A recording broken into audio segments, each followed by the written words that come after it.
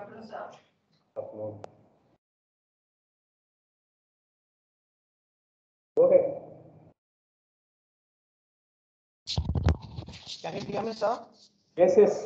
Go ahead. Okay. Go ahead, please. Can we start, sir? Yes, yes. Go ahead.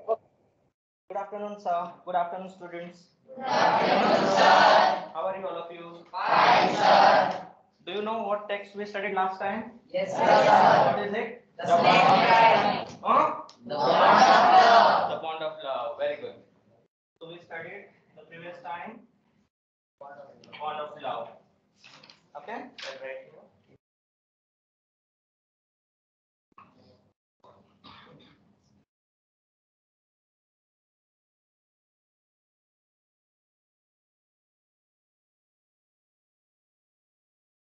There was one thing in the bond of love. At last we discussed. Okay? And it was about shooting a sloth bear. So should we shoot the animals? No, sir. Should we shoot the animals? No, sir. No. You say no. No. But I would say yes. Are you surprised? Yes, sir. Shoot the animals with camera, not with gun. Understood? Yes, sir. So what animals usually, we shoot? What animals? The animals that we find are dangerous for humankind. Isn't it? They are only mostly are hunted and are killed by most of the people. Isn't it? Yes, sir. So what animals are there? Like tiger is hunted, then comes lion, especially wild animals. Isn't it? Yes, sir. So if you come across a snake, what would you do? If you come across a snake, what would you do? See, this is the snake. Can you see? Yes, sir. Can you draw snake? Please someone draw a snake for me. This is the snake. This is just a cube actually, but this is called as snake cube. So to show you, I have brought it. Then I appreciate someone has made this kind of snake.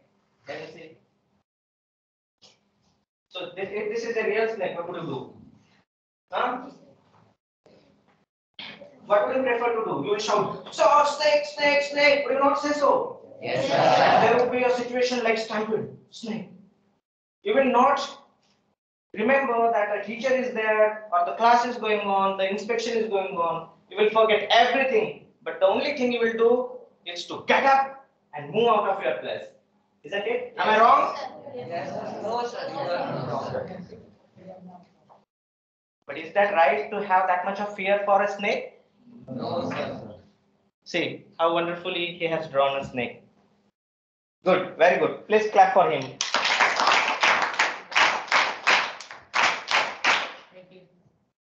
Keep it with you.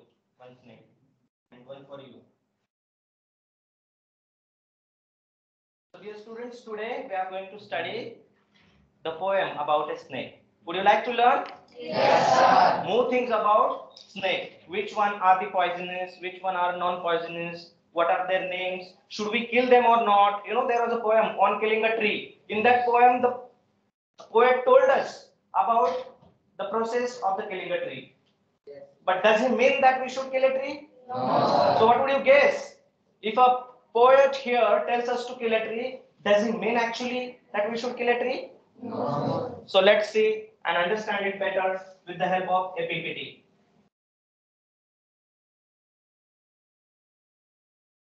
I hope it is visible to you all. Yes, sir.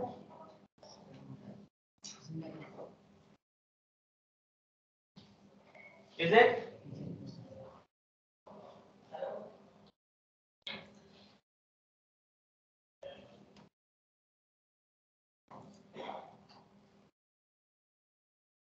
It is not? I think by mistake we use the other one. Anyway.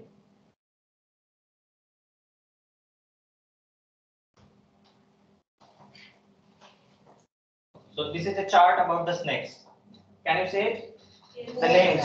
See, adder snake, copperhead, king cobra, mamba, rattlesnake, coral snake, speaking cobra, rat snake, tree viper, sandbow, sea snake, wine snake, crate, corn snake, milk snake. So many snakes are there. But do you think they all are poisonous? No, sir. They are not. These snakes are actually very useful and helpful to the farmers. Like in the field, if there is a crop like wheat, the rats are in so large number that they eat up everything and leave nothing for the farmers. And when something is left, in that also that farmer takes away that remaining grains, and there also the rats are there to trouble the farmers and eat up the grains. So this way, rats trouble the farmers many ways. But can you guess? What if there are the snakes in the farms? Can there be a more number of rats there? No, sir. You know the life cycle and balance of the nature. So if there are snakes, there would be less number of the rats or the mice, isn't it? And that way it can help the farmers. So the snake is not always troublesome or fearful for all of us. The only thing is to change our understanding about the snake. We have always found the snake as a fearsome. Snake? Oh, Bapre, oh God, I'm scared. I saw a snake. If somebody's home, there is a snake, they will all come out, running helter and skelter, as if an earthquake has occurred. It's just because of the fear. But here, dear students, I would again show you some more kinds of snakes and their identification. Like the upper one, you can see they are non-venomous snakes. Can you see? Yes, sir. These are not venomous, they are not poisonous. So even if it happens accidentally that they bite you, nothing wrong will happen. Have you heard a recent news that one famous hero, the actor, was bitten by a snake? You know who? Salman Khan. Yes. But was that snake a poisonous one? No. No. So nothing went wrong with him, And was that snake killed? No, he wasn't, because the people there were from the rural area, and those people, especially those who have understood the importance of snake, they never dare to kill a snake, but they rather protect them, and that's what they did. And the person was not also at all in danger. Salman Khan, wasn't he? He was not at all in danger. So these are the 4 snakes you can see. They are poisonous ones. Can you name them? Some poisonous snakes in Marathi also, if it is. Black mamba.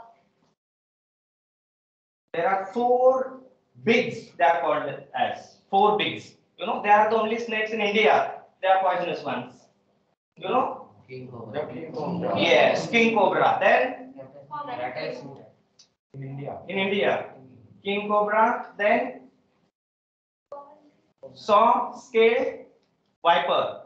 Then Russell's viper. And then one more is there. Common crate. Their Marathi names are Gonus, Furse, Manya, and Nag. If you hear this sound, you are scared. Are you not? Yes, sir. But once we understand them, you will not be afraid of them. Rather, you will start loving these snakes. Okay?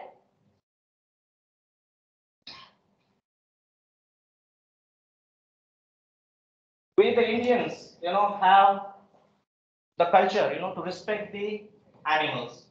On the occasion of Pola, or Bendur, we worship the bullocks. Even there is one festival, can you name it, in which the snakes are worshipped? Nag Panchami. Let me tell you, there is one Tahsil in Sangli district, Maharashtra.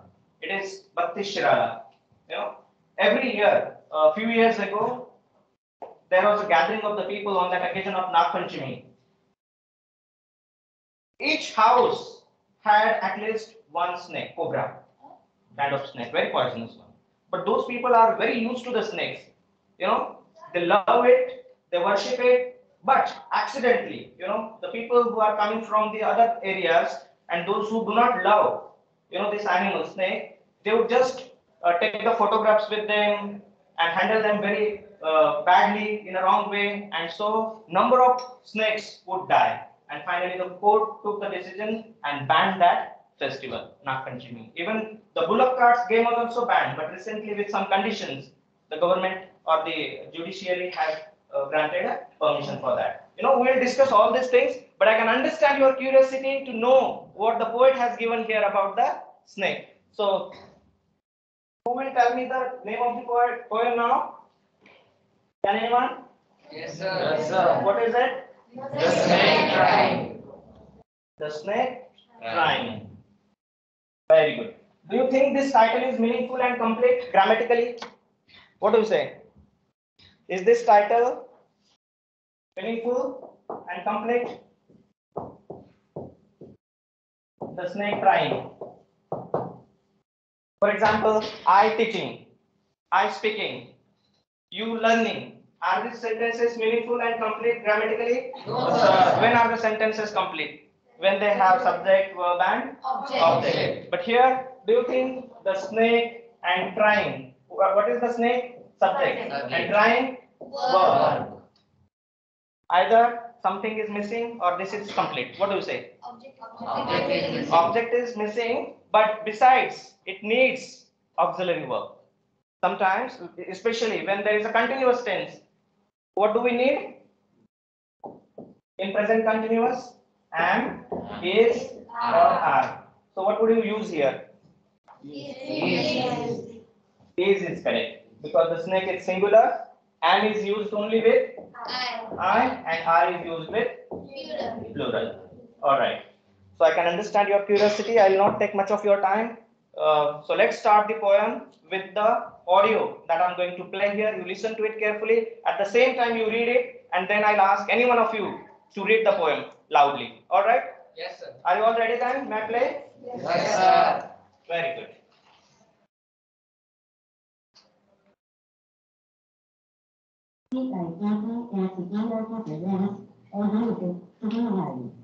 Let us now listen to a poem, The Snake Tribe. It is written by Robert W. A. Ross. Pages number 125 to 126. Introduction. Most of us think of snakes as fearsome symbols of death, but the snake in this poem is itself a victim. Let us listen to the poem, The Snake Tribe. The snake tried to escape the poisonous stick with sudden curves of thin, long body. How beautiful and graceful are his shapes! He glides through the water away from the stroke over a table, over the water, into the waves to hide without hurt. Small and green, he is harmless even to the children. Along the sand, he lay unobserved and chased away. And now he vanishes in the ripples under the green slain waves. Glossary: waves means water or marsh plants with thick stems. Thinking about the poem, what is the snake trying to escape from? 2. Is it a harmful snake? What is its All goal? right. 3. It is done. The poet Can anyone finds read the it? snake beautiful. Mommy? Yes? First stanza, please. Poem The Snake Trying. Stanza 1. The snake trying to escape the pursuing stick with sudden curvings of thin, long body. First stanza is done. All right, very good. Let's understand the first stanza, then I'll ask somebody to read the next. Thank you. The snake trying to escape the pursuing stick with sudden curvings of thin, long body. How beautiful and graceful are his shapes. He glides through the water away from the stroke. Here, can you understand? A person with a stick is running after the snake. That is described.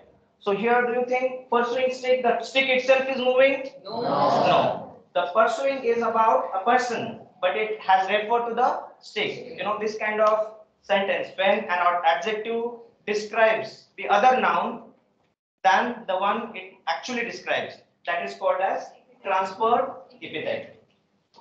For example, sleepless night. Actually, night does not sleep, or the people do not sleep at night, and then they are called as sleepless nights. You know, so that is an example. Here we can understand of transferred epithet. The snake trying to escape the pursuing stick, and when somebody with a stick is running after the snake and is trying to bait it, the snake is scared.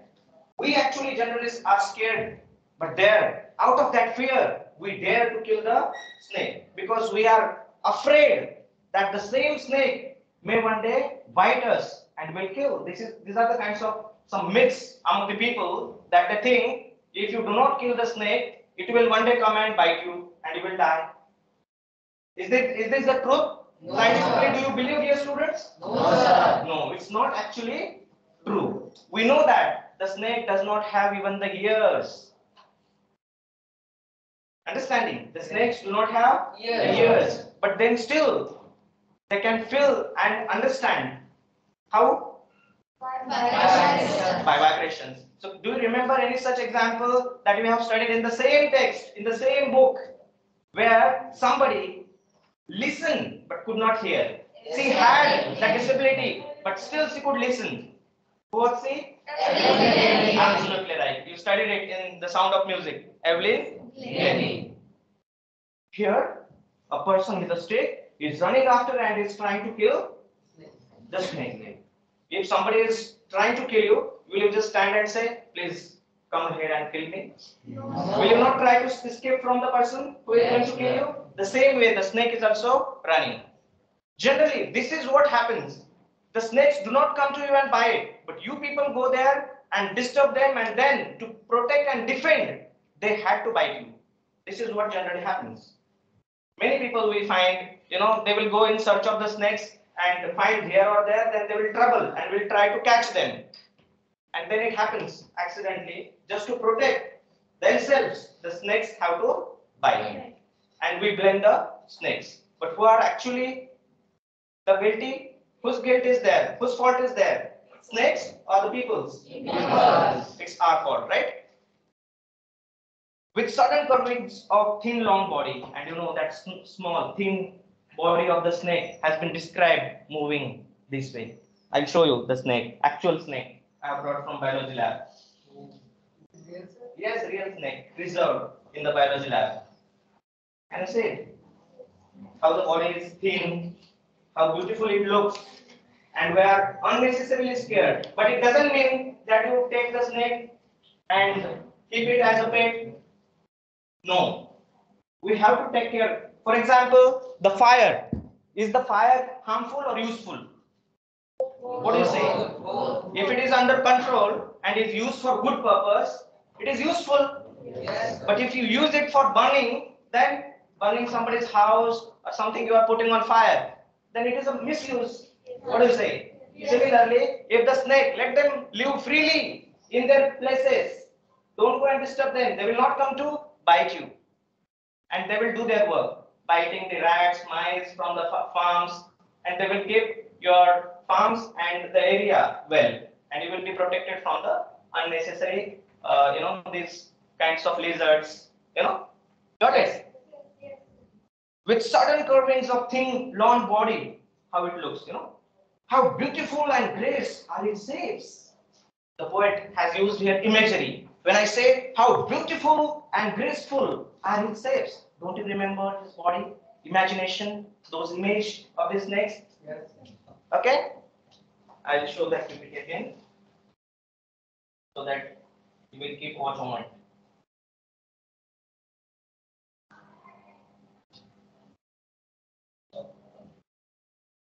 Okay?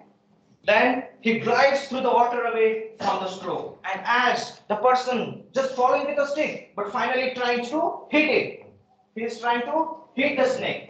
Then very faster and faster, the snake moves and finally goes into the water. Because at any cost he wants to escape himself from the person with a stick. And you know, when your soul, when your life is in danger, you do your things best. Means when it is a time that you do or die, then only you dare to do rather than dying. What do you say? For example, just imagine you are simply walking, you know, and some, you know, has that sense just to trouble the dogs sitting in the street, and you threw a stone towards the dog. You expected that the dog should run away from there, but if in case it happens, the dog starts barking at you and it's moving towards you, what would you do?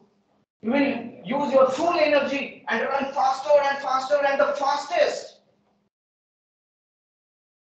so that the dog should not bite. Isn't it? Same way, here the snake being victim is scared and knew if he doesn't run faster, the stick will kill him. A man with a stick will definitely kill him. And so finally the snake went into the water. Then what happens? He glides through the water away from the stroke. Oh, let him go over the water into the reeds to hide without hurt. Who is saying? The person with a stick is saying that, oh, let that snake go. No, he is not kind enough to do so. But the poet has felt, you know, that pity on the snake, and so he requests that person with the stick who is trying to kill a snake that please let him go over the water into the reeds to hide without hurt. Or he prays God, God please save him. There is no fault of the snake, but this man unnecessarily hitting, you know, the snake and is trying to kill. So he prayed. How? Oh, let him go over the water into the reeds to hide without hurt. Small and green, he is harmless even to children. And he said, there is no fault of the snakes. It is green in color. And such snakes are not at all harmful. They are not poisonous. You can see the tree viper kind of snake. You know, that kind of snake it is.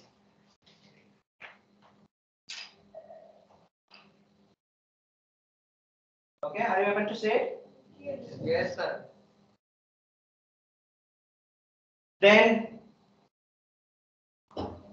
along the sand he lay until observed and chased away. So we are told here what happened at last. You know, like some movies you might have watched, they begin with their end. You know, those movies they begin with their end. Like Bahubali 1 should have been actually Bahubali 2, isn't it? Yes, sir. But they released firstly Bahubali 1, right? And created the suspense among the people so that they could watch the next one. Same way here, we are told what happened, that the person with a stake is trying to kill a snake. But what happened before that? How it happened that the person saw a snake and is trying to kill? Do you want to know? So he lay until observed and chased away along the sand. So he was early in the morning, you know, or just lying on the sand near the river, on the bank of the river, and was simply with, you know, that warm sunlight he was enjoying, like you enjoy your morning PT, or whenever especially there is a Sunday, you feel very relaxed. Then you come on the ground and sit in the sunlight so that you feel warm, right? Similarly, as if it was a holiday for the snake and he was enjoying, you know. So if I say the snake had a holiday, if I address the snake as he, what figure of speech I am using? Do we use he for animals? No. Then what pronoun do we use?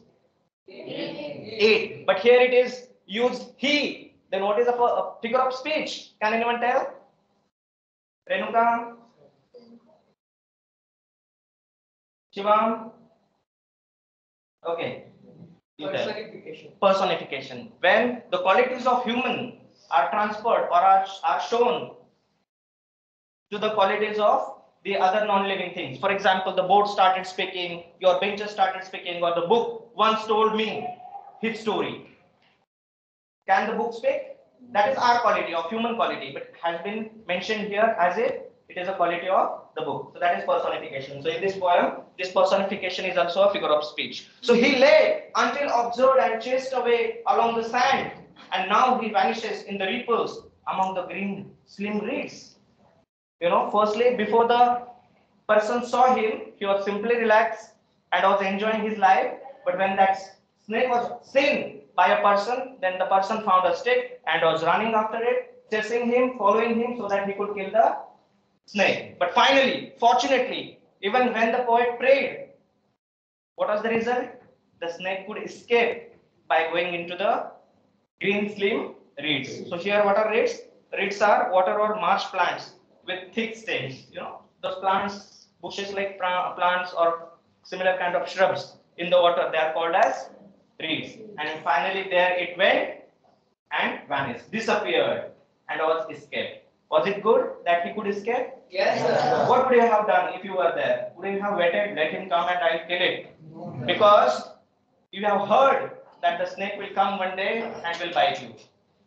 You might have heard that myth, but would you believe it? No, sir. But I'm sure the most important thing that if you see a snake, you will not trouble at all. You will not find a stick and follow it to kill it, right? Yes, sir.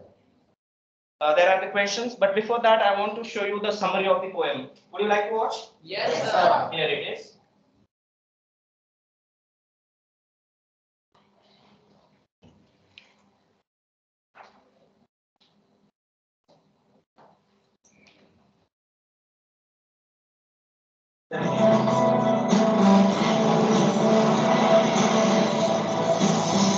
Then I'll ask you questions. Okay? And you should also ask me some doubts. The topic of NVS wrote under the pen name AI as a Canadian poet and physicist. He was born in Peterborough and raised in Pembroke. After he moved to the University of Toronto, where he earned his degree in geophysics. He initially published in literary magazines like The Dawn and Poetry in 2028. His major poetic collections are Records and Sonnets. His work, Ships and Sonnet, was published posthumously. His works were influenced by Japanese poetry, Canadian lyric, and the poetic movement of ageism. In his poetry, Rice explored ageist themes of experimentation, rigorous, open-sized portrayal of modern world. The same genre, I think short lines, describes a same reassurance attacker. By focusing on the saint's agreeable qualities, Rice, contrary to popular perception, portrays the saint as a victim. Let's see what happens in the same genre by decorating in Ross. Again, the saint is a victim rather than a fearsome creature. It has shown to escape from a man chosen with a stick. The poet uses strong descriptive words to admire the curving movement of the scenic, as well as its beautiful and graceful shape. The poet employs the stick and by extension the man holding it to make the snake blue. The snake, he says, is same with me. He's also admires the children. The snake, he then says, was born innocently in the sun before he was discovered. He was then chased relentlessly before vanishing into the green-eyed darkness with quick steps. The poet uses positive words to portray the snake as innocent.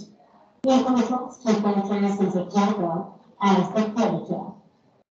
By doing this, he hopes to open his audience's mind and change the popular view of the snake as terrifying to a creature that is innocent and harmless. Let's look at the literary elements of the poem. Consonants is a device where similar sounding lines are placed closely together in a sentence. Concerning phrases like long body, over the water, even to children, vanishes in ripples, and great and breeze are examples of puzzles. In this device, the poet has portrayed various picture of the sun. Therefore, the poet has personified the shape of the sky. The poet has also given the sun human qualities of beauty and grace. Therefore, the poet has used images like pessimistic, sudden cover of play on a ball, 25 graceful, vanishes in ripples and waves and winds to create a precise visualization of the scene, physical and the surroundings. The poet has used the device of transferred epithet in the phrase pessimistic. The poet does not mean that the stick is chasing the stick, nor that the muse that the man is pursuing the stick to the stick. So, in the positive photo of gender field scenes, let's hope to change our memories about them. Okay, so it was a summary. So please ask your doubts. Otherwise, I'll ask you some questions. No doubts. Can anyone give me one example of alliteration here? There is also one figure of speech, alliteration. I gave you examples of imagery, then transport epithet. Do you find any such example of alliteration? What is alliteration? Yes, when there is some first letters they are repeated in the beginning of the words. It is called as alliteration. So what is an example of alliteration here? He is harmless. What is it? He is harmless. He yet sound, harmless also yet sound. Then you tell me what is the snake trying to escape from? Pursuing snake. Second, is it a harmful snake? No. Then what is its color? Green. Alright, these are simple questions you can easily answer. But you tell me, would you be scared of the snakes? No, sir. But would you also go and try to love them by touching them? No. Even if they are not harmless, or even if they are harmless? No. No. You live and let them live. That would be the way. Alright? So, I hope there are no queries anymore. If there are, please ask. Anybody, any question? No, sir. Okay, then I would like, to make you listen to the song that is sung by the snakes. Okay? And what snake wants to convey you, that you take away. Fine? It is just of a minute. So I hope sir doesn't mind. Sir, may I play just a minute of? Thank you, sir.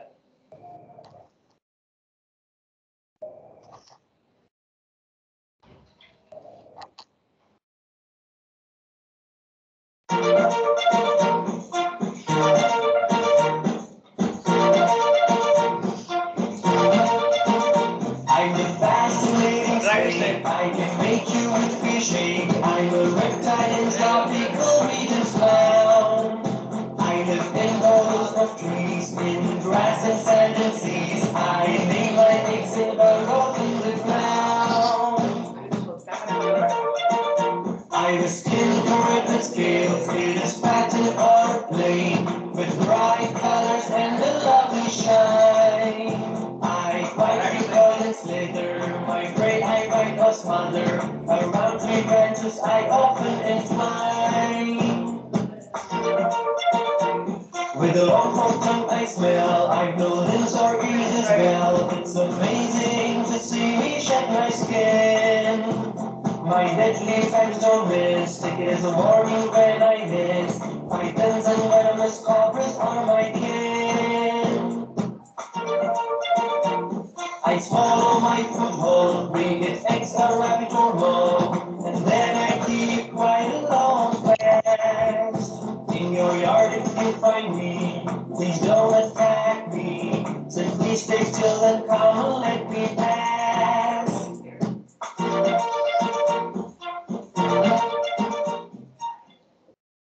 Okay, enjoyed? Very small children, but I hope you have enjoyed. So what message finally he gave it? If you come across me on the way, then you please be calm and quiet. Don't get scared. Neither you search for the stake and never try to or dare to kill me. Let me pass. I'll also go quietly. So that is the poem. Thank you so much, sir. Over to you, sir. Thank you so much, Ganesh ji. Can you hear me? Am I audible? Am I audible? Can you hear me? Am I audible? Yes, sir. We are able to hear. Well, yeah, Ganesh ji, my congratulations to you. Very wonderful, entertaining class. It's a smart teacher, smart students, and smart class. Thank you so much, sir. Smart teacher, smart students, and smart class. A wonderful class, very entertaining. And I really enjoyed your class. I enjoyed the whole class, and the way in which students are also enjoying, very attentive and participating. And the end, the snake song, Yes. I would enjoy them even dancing to the song. And teacher is very Yes, sir. entertaining and extremely good class. Teacher makes a difference, and that is what I would say. You have made a difference in the class, and the children are very, very lucky enough to have a teacher like you, to have a very entertaining, very joyful language class. It is not just the poem that is alone important, but then the rhyme, rhythm, enjoying the poem is very, very important. Of course, you also left with a message that live, let live, and Yes, very sir. good message. And I think lovely children to have a wonderful teacher like you, to have a wonderful, entertaining, lovely, joyful moment of 30-40 minutes of interaction of English class with a small poem. But then the way in which the teacher can make a difference is made in the classroom. Wish you all the best. Thank you.